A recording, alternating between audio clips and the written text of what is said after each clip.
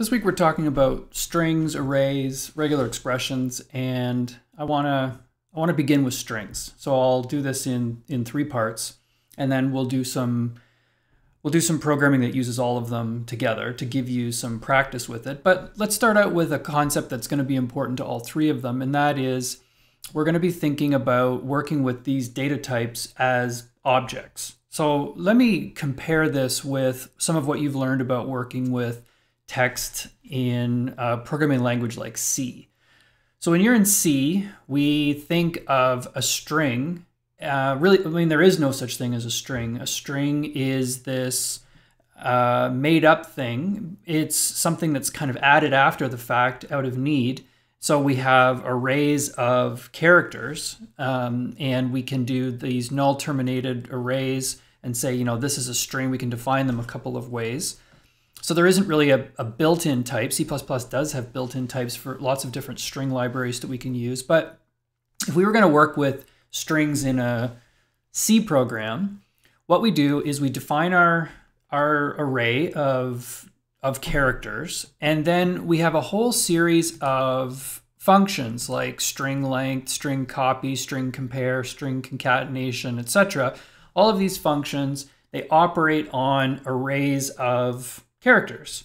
So we have a separation. We have the data and we have the functions. And these two things come together when we invoke the functions on that data. Now, the way that we do this in JavaScript is different. In JavaScript, we're going to package the data and the functionality that operates on that data into an object. So the object is going to be made up of these two parts that join together. They're going to be data and functionality. And it's going to be the same for strings, for arrays, for all sorts of things. So this pattern is going to be really, something we're going to see a lot of. Now I've made up some pretend language here, which tries to approximate what you're seeing down here. So imagine if we were working in a version of C that let us work like this. So imagine that we had a type called string. So instead of having an array of characters, we had this built-in type that is some amount of text. So we declare a type string and we give it a value hello. And then if we were interested in getting the length of the string, we might do something like this. We might reach into the string using dot notation. We might reach in and access a property len. So we would say, what is the length of this string? Or if we wanted to compare this string, our first string, to another string, string 2, we might call the compare function. But notice that the compare function lives on the string. So we're saying string.compare. Or if I wanted to concatenate something, I might say string.concatenate. So the idea here is, we're going to take a piece of data, but we're going to augment that data by adding all sorts of functionality to it. And we're going to create an object. So the data and the functionality are going to move around in the program. And if you want to do something to that string, you're going to invoke a method, which is a function that lives on that object. Okay, so that's kind of where we end up when we work with strings in JavaScript. So a string in JavaScript is not an array of characters. So we don't think in terms of single characters, we think in terms of an entire string. And because JavaScript has to work for the whole world, like it's the programming language of the web, and the web is global. So the web doesn't just work in English, it has to work in every language. And so JavaScript uses Unicode strings. This, for example, is a valid string in JavaScript. And so we're gonna work with any kind of character, any kind of Unicode value, not just ASCII values, not just arrays of bytes. We need something that's more robust than that. So a string in JavaScript can be any length. You could have a single character, and we call that a string. You could have a novel, and we call that a string. So you could have gigabytes or megabytes or kilobytes of text, and all of those things we call strings. When you create a string is immutable, which means that once the string has been created, it gets put into memory, and we have a reference to that memory, and then it'll never change. So we can have multiple variables that all refer to that. And if we want to change the data, we're going to have to create a new string. And so I'll show you some examples of what this means. So I want to show you how we can define and how we can work with different strings. So I've got a few lines of code here. One of the first things you're going to run into when you're writing code and when you're reading other people's code is you're going to see them defining their strings in one of three ways. So you can use single quotes to define a string, or you can use double quotes. Both of these are the same. So one doesn't have a different meaning than the other. It's really personal preference. So a lot of times people will choose one or the other, and I would suggest to you that when you're writing a program, you want to be consistent. So within your program, if you want to use double quotes, you should probably use double quotes everywhere. And if you want to use single quotes everywhere. Some people switch back and forth if they wanted to put quotes around a piece of text. So let's say I wanted to put double quotes around some string. I might use single quotes to make that easier to be able to do it. There's a third type that I want to talk about today too, and that is a template literal. Template literal use these backticks. So these are not single quotes, they're backticks. I'm having trouble selecting it. There it is. That's a backtick. And we can use literals to, we can do some interesting things with them, which I'll show you in a second when we want to do string interpolation. Finally, you'll see sometimes people will create a new string object. So this is calling the string constructor function, and it's using the new keyword. So this will create a string object. These up here we refer to as string literals. And so I can use these interchangeably. So whenever I need to access properties on a string, JavaScript will, a string literal, it'll convert it into an object for me that I can use. Okay, well, let's look at some examples here. I want to just try and write a bunch of code with you and get you comfortable with using the different methods and so on. So really what I have here is I have a list of things that are common things that you can do with a string, and I want to just give you a tour of how they work and show you how to use them. Okay, so let's write a little bit of code. So I want to define a string, so I'm gonna do that here. So let s equals, and I'll use double quotes. Got a nice quote from William Gibson here that we'll use as our text that we'll play around with. Okay, so the first thing to note about working with strings is that we can connect strings together. We can concatenate strings. So as an example, let's say that I wanted to put a period at the end of this string right there. I want to put a period in here. So what I want to be able to do is I want to console.log s, but I also want to add on to the end of that a period. So I want to do string concatenation like so. And if I run this, I get the string, but I get the period. I get the period at the end. Okay. What about wrapping this in quotes? Well, first of all, what if I did this not as a, let's say, let sentence is equal to s plus s plus a period, and I console log sentence. So I'll just put it into a variable. So what if I wanted to change my sentence, and what if I wanted to make it a quote? So I want to wrap quotes around it. So I could say let quote is equal to. So I want to say I want to put a double quote around the edge of this. Well, I have a couple ways I could do it. One way I could do it is I could use single quotes. I could say I want to have a string that contains a double quote, and I want to add s to that, and I want to add another that looks like that. So that's one way that I could do it. Let's print it out, console.log quote, and if we run this, we get those two things right there. If I changed this to sentence instead, I would get it with a period at the end like so. Okay. So You can also, if you didn't want to, if you wanted to stick with double quotes, so if I wanted to put a double quote in here, I would need to escape the quote like that.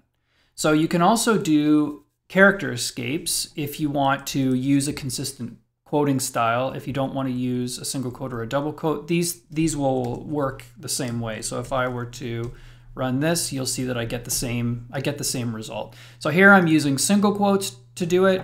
Here I'm using double quotes, and I'm escaping this in order to achieve it. Another way to do this, which is a more modern thing you can do in JavaScript, is you can use these template literals. So the idea, let's do this, quote 2 is equal to. The idea with a template literal is that instead of using double quotes or single quotes, I'm going to use these 2 backticks. And when you're not used to seeing these, they look very similar to single quotes if you just look quickly. So you'll have to get yourself used to looking for them, because they're becoming more and more common when you're working with JavaScript code.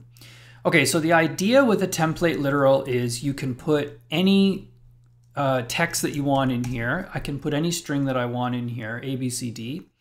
But what you can also do is you can embed expressions that you want to be evaluated and the result concatenated into the string.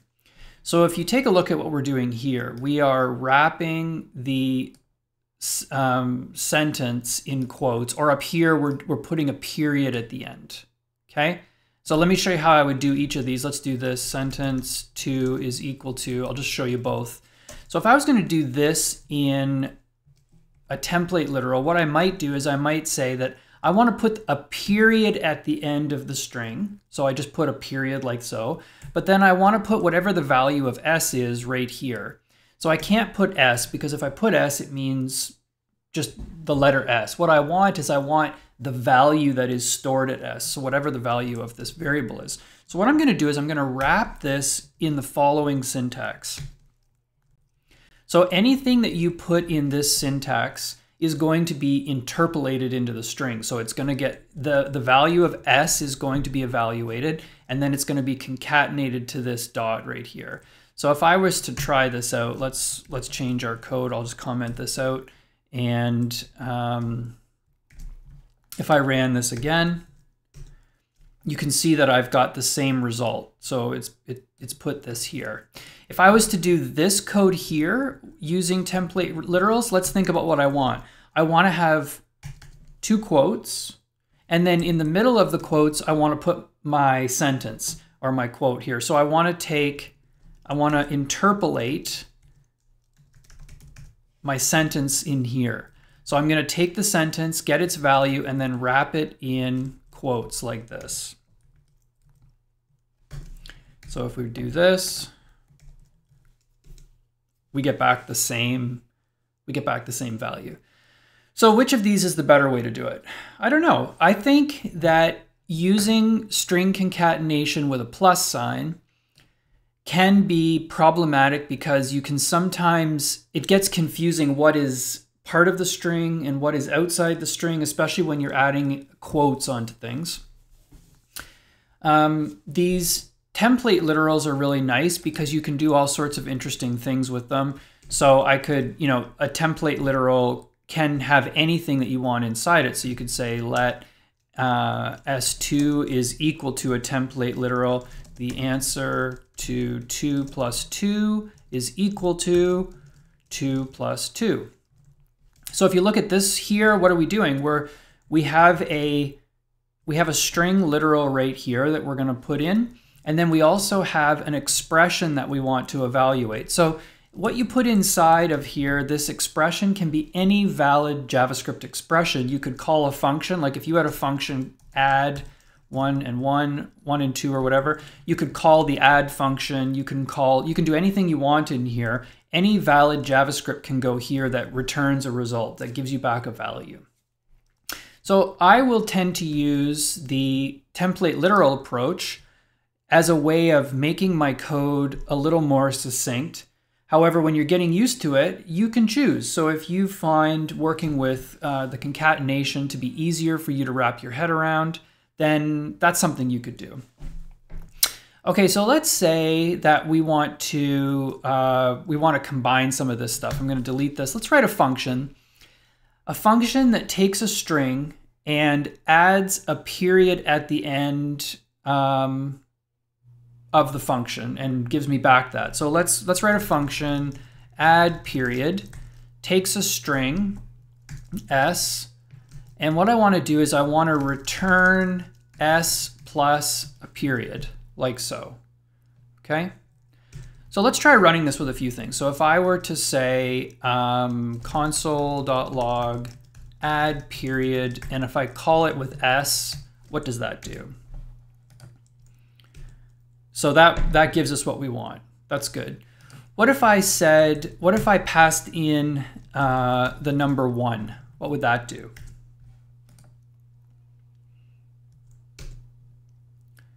So that's interesting.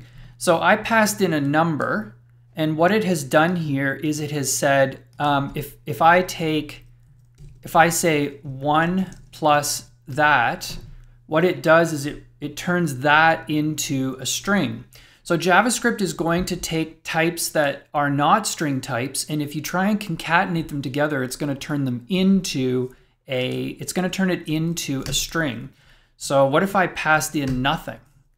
So what is the value of s here?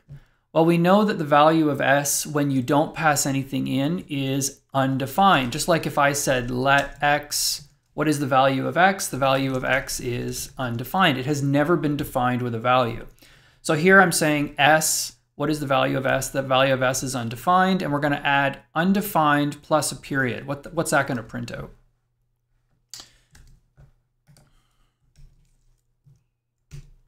So we literally get the word undefined and then a dot. And you maybe have run into this on the web. You've maybe seen places on the web where people have literally the word undefined appears in some weird place on a web page, and you're like, why does it say undefined? This doesn't make any sense. And it's because somebody has a bug where they are passing in something that doesn't exist, and they are then combining it together. We could maybe improve our function a little bit. So let's say if s exists, if it's truthy, so if we get a value that is truthy, then let's return s plus the period. And if s is not truthy, so if we have undefined or null or 0 or something like that, then why don't we just return, well, we could decide what we're going to do. Maybe we're going to return the empty string, or maybe we're going to return just a period like this. So let's try that. So if I run this code now, what happens? I get a period. What if I change this to null? I get just a period. What if I change this to the empty string? I get just a period, etc. So, and what if I change this back to s and I pass in my sentence? I get my sentence, like so. So when you're doing concatenation of types where one of them is a string, then you just have to be careful because it's going to convert that into it's going to convert it into a string rather. So if I pass in a number, it's going to turn that number into a string. Okay. So what other kinds of things can we do with s? Well, we said that s is an object. And so if let me show you, let me get my browser up here, open up my console. If I were to do this exact same code, I'll just copy it and paste it over here. So s is that right there. If I say s dot, you'll see that I have all of these different things that live on the s object. So these are all different methods and properties and things that I can do with s. So the first one that I want to look at is this one, s.length. So if I want to know how many characters there are in this, I can say s.length and it will give me back a number. It'll say there are 75 characters in this. Or if I have the empty string and I ask for the length of the empty string, I get back 0. So we can always ask a string, what is your length? And you'll notice that length is not a function. So I'm not saying s.length like so, right? s.length is not a function. So that throws an error because length is not a function, it's a property. It's just a variable. So because strings don't change, when the string gets created, the length can get stamped into it. The length of this string is 75, and it will always be 75, okay? So we can say, what is the length of s? s.length is 75. We can also reach into the string and we can extract different letters. So if s is this string right here, and if I say, give me s at position 3, what does it mean? Or let's say position 2, what does it mean? So we are able to index into the string, just like you would when we were talking about working with a C-style string. This positions, it's a 0-based index. So s at 0 is equal to t, s at 1 is equal to h, etc. I can reach into those, and I could say s at length, s at s.length minus 1 is equal to the last position in this string. JavaScript gives us two ways to reach into a string like this. You can either do the indexing notation like I'm doing here as if it's an array, but you can also do s.character at, and I could say I want to know what is at position 15. At position 15 is the letter H. Okay? So when you want to get information about a string, we can say what is the length of the string, what is the letter at a particular position, or what is the character at a particular position in the string. We can do other things. So if I have s that looks like this, I could say, what is the index of, well, let's say the word above. Where does above appear in this string? So I can ask that information by calling a function. So I can say s.index of, and then I can look for a substring. So I could say, what is the index of above? It's 8. So we have 0, 1, 2, 3, 4, 5, 6, 7, 8. 8 is the beginning of that string. If I were to say, what is the index of A, it is also the same. It's the same thing, right? So it's telling me where is the beginning of the substring. If I did, what is the position of OR?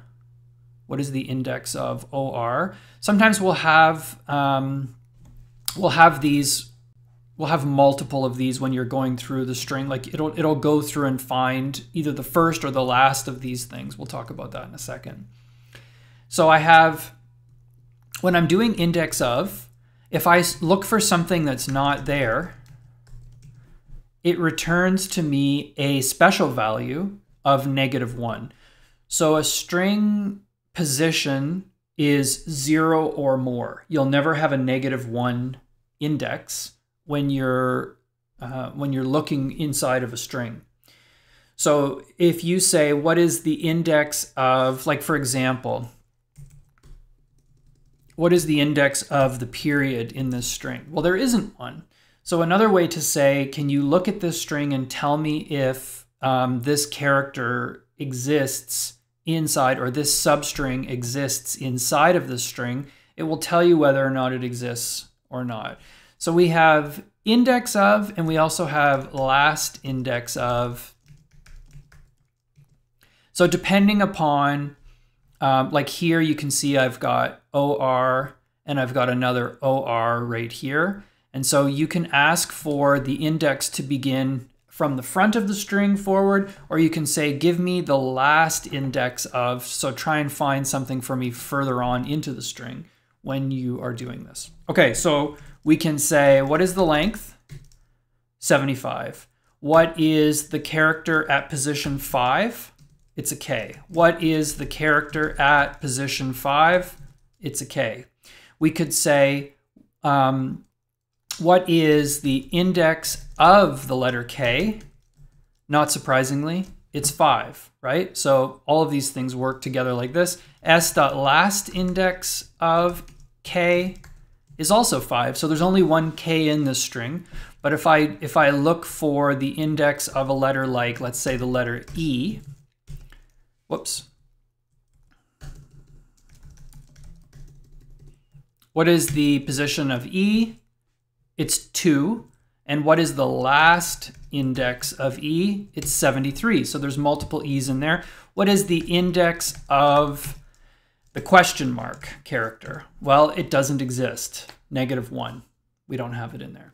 So we can get character positions or information about the string using these indices like this, okay? So could we rewrite our function over here? Could we write a function to add a period, but we only want to add a period if it doesn't have a period at the end? So what would that look like? So if we had a function add period, takes a value, and what I want it to do is I want to say console.log add period s. It should return to me a string, but it should return to me a string that has a period at the end. So if I print this out twice, let's do it once like this and once like this. Think about what this is going to do. So in the first case, I'm passing in my sentence, S. In the second case, I'm passing in my sentence with a dot at the end. So I want this thing to always return the same value. So what we could do is we could return value plus a period, but that's going to mess up. Let's just try that for a second. Let's see what that would do. So if we were to come here and run this, what do we get? It works the first time. But the second time we have a bug because now we're getting multiple periods. All right, so let's see if we can fix this. So I'd like to know if the last character in the sentence is equal to a period. So first of all, what is the last position in this sentence? So we could say let last position is equal to the length of the value, and because it is 0 base, that's always going to be 1 larger than we want. So the index or the position within that is going to be 1 less than that. So the last position is this. So we could say if value dot character at last position is equal to a period, then return the value without adding a period to it. Otherwise, let's return the value with a period added on to the end. Does that work? That works. That's pretty good. We could flip our logic here. It might make more sense to you to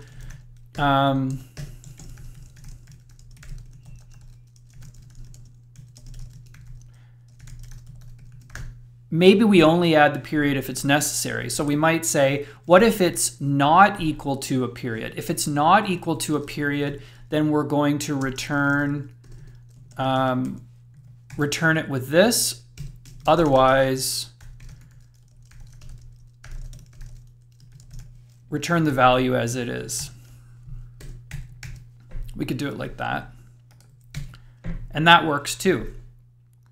So if we wanted to, we could decide whether or not we need this variable here. So when you're writing your code, you want to think about making your code readable. So let me ask you a question. Is it more or less readable if I do this? So if I came down here and wrote my code like that, that code is presumably going to run the exact same way. It does.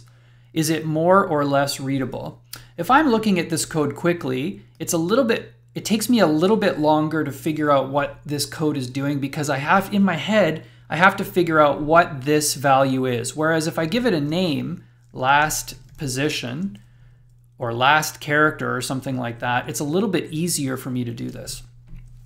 How else could I write this? Well, I could say, is the last character, the last position, if I index it, is that a period? So we could do this, and that works too. So we have a number of ways that we could go about writing this code in order to make this work. We could write it another way. We could say,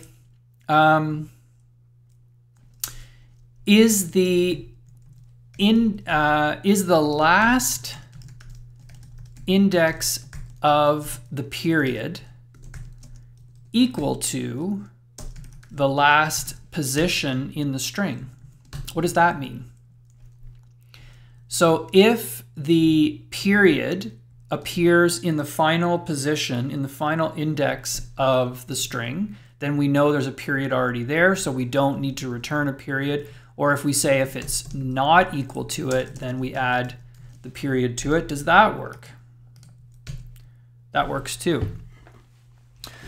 So this is good. So we can ask questions of our string. We can concatenate things together. What if we wanted to return this using a template literal? So what if we said, let's return our value, whatever it is, followed by a period? Would that work?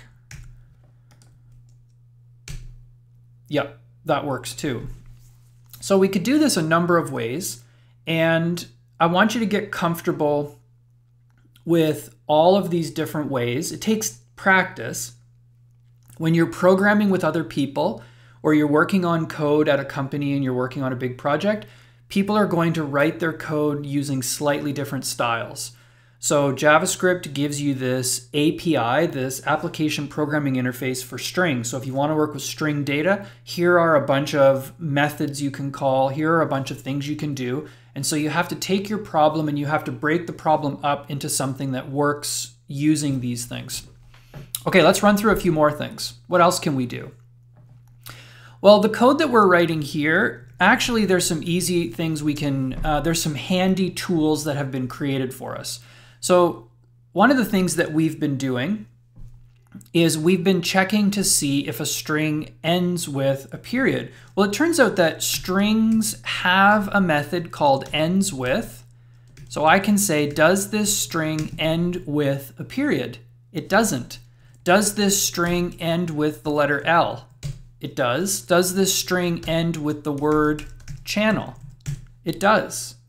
So you can ask your program, you can say, or ask your string, do you end with a value? So over here we could say, if value.ends with a period, if it ends with a period, then return the value without a period. Or we could say, if it doesn't end with a period, then return this on to the end. So does this work?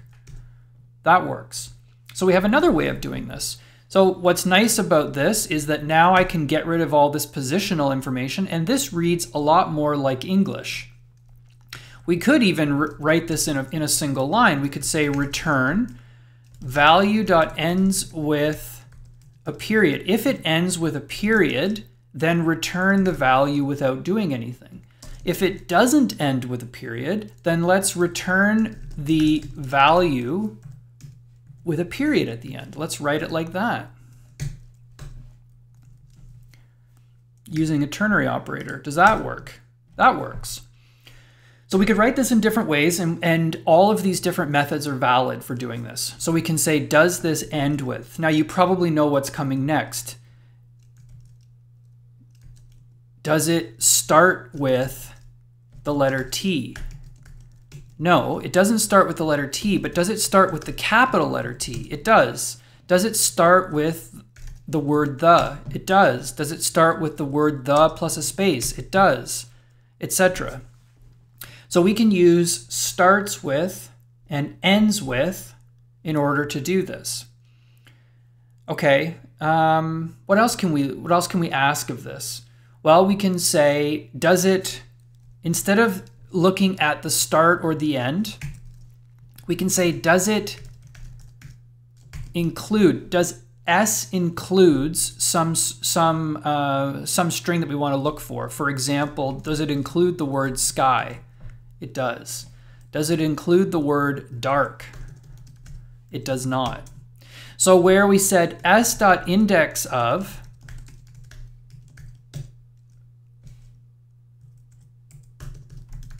how are these different? Includes gives us a Boolean value. True or false, does this string include this or not include this? When we say index of, we get the same information, but instead of getting a Boolean, true or false, we get a number which is either 0 or greater or -1 if it's false. So you can use both of these depending on what your goal is. If your goal is to find the position of something, you probably want to use index of. If your goal is to check if something is in there, then you would say includes. So you have both of these. So we can do s.starts with, s.ends with, s.includes. And there's some other ones too, which I'll talk about in a later video, s.match, which allows us to use regular expressions to do more complex checks, but I won't do that right now. Okay, so far everything that we've done has been about asking questions of a string. And so what I want to do now is I want to look at being able to change the value that's stored in a string. So a minute ago I told you that we have s. If I say s2 is equal to s, what does that mean? S is equal to this, S2 is equal to this. They both refer to the same string. So what if I say S2 is equal to ABC? What will the value of S be? Has S's value changed? No, it hasn't changed. So that string hasn't changed at all. What we've done here is we've created a brand new string and we've referred S2 to this brand new string. This doesn't have any influence on what's happening over here. So what if we said something like S2 is equal to S plus this? Does that change the value of S? No. Does it change the value of S2? Yes, because we've created a brand new string. So you're always going to have to create new strings when you do this. So there's some things that we can do with a string when we want to make changes to them. So I've got a list of all these different things that we're working through down here. So let me just take you on a tour of some of these things. So one of them that we can do is we could say let name is equal to, I have a string that looks like this. So name is a string, but it has all this extra space on the beginning and the end. So if we want to, we can say name.trim. And what it'll do is it will trim off all this extra white space. But I want you to notice something. Name has not been changed. Name.trim, what does it do? It takes the value of the string, removes the excess front and back white space, but then it returns back to you a brand new string. If I wanted to make name refer to that, I could say name equals name.trim. And now name equals the value that we had before with all of those things trimmed off of it. Okay, what about this? Name.toLowerCase. So name equals that. Everything's uppercase. Name.toLowerCase is like this. If I said name equals name.toLowerCase, name is now equal to this lowercase string. How do I go the other way? Name equals name.toUppercase. So now name is the uppercase string. So if you have a string ABC and you call to uppercase like so, you're going to get back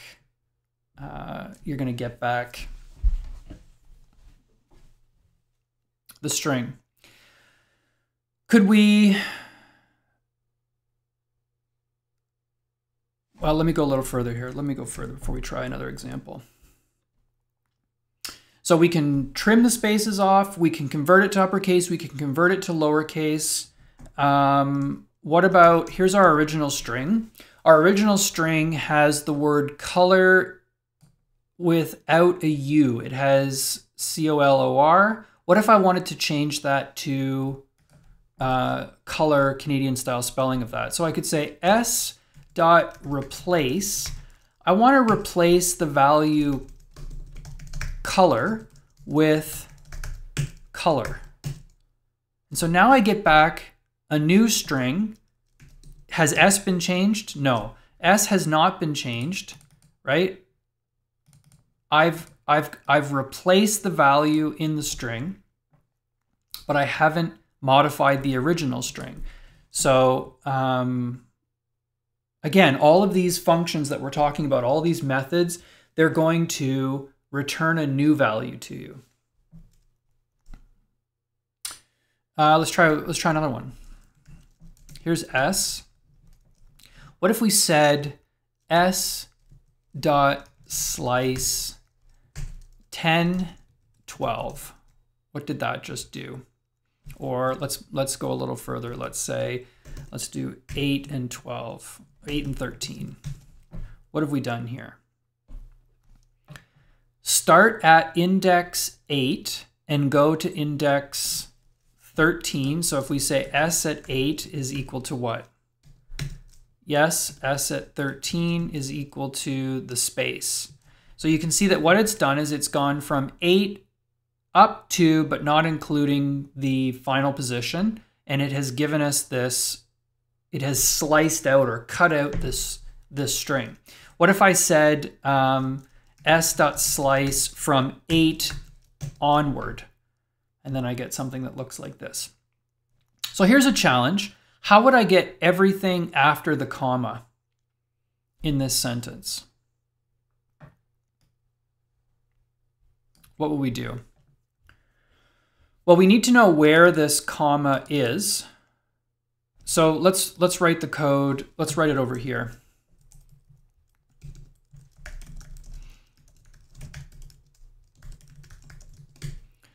So the first question we have is, where is the comma? So we could say, let comma position is equal to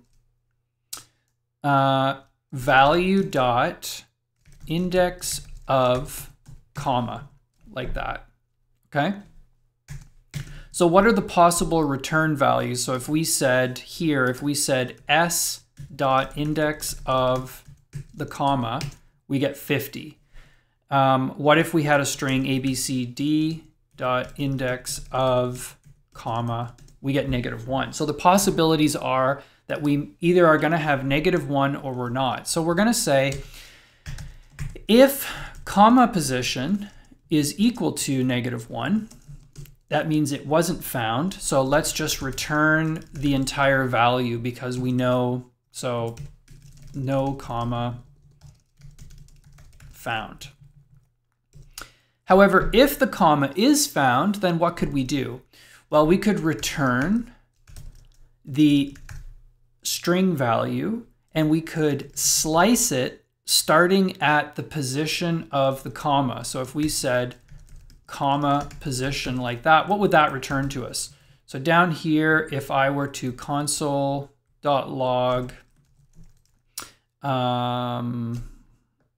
after comma,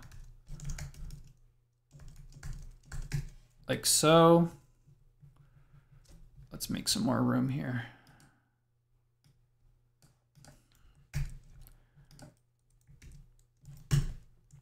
What does that return? Okay, that's not bad, but it's not perfect. So what has it done? It has found the comma, and it has included the comma inside this. So we have an off by 1 error here. So the position of the comma, we want to go 1 further than the position of the comma. We want to add 1 to this position. So what if we do that? What do we get?